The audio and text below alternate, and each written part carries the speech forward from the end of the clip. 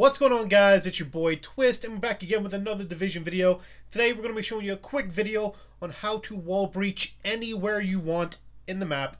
You can wall breach into any sort of building. All you need to use is a mobile cover. That is it. Now we're going to show you guys how to do this. I'm going to show you two spots, just two simple spots on where to do this.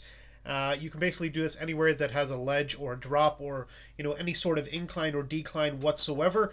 So what you're going to do is you're going to equip your your mobile cover, and as soon as you drop it down beside you, you can't throw it, you can't do anything else. You just have to hit that LB, and as soon as you hit LB, you roll forward really quick out of the way, so that way the mobile cover still goes up, but you are running away from it.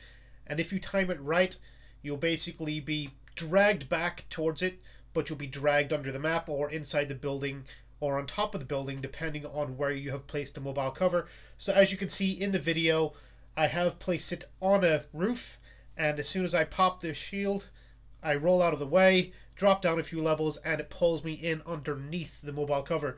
So hopefully you guys do enjoy this. You can use this in the dark zone. This is amazing. I love doing this. I've been doing it all day, getting rogue and being manhunted, and then just doing that, and then hiding inside a building until my manhunt goes away, and it's great. So hopefully you guys do enjoy this. Remember to hit that subscribe button, hit that like button, and this is your boy Twist. As you know, I'll see you guys in the next video. Peace out.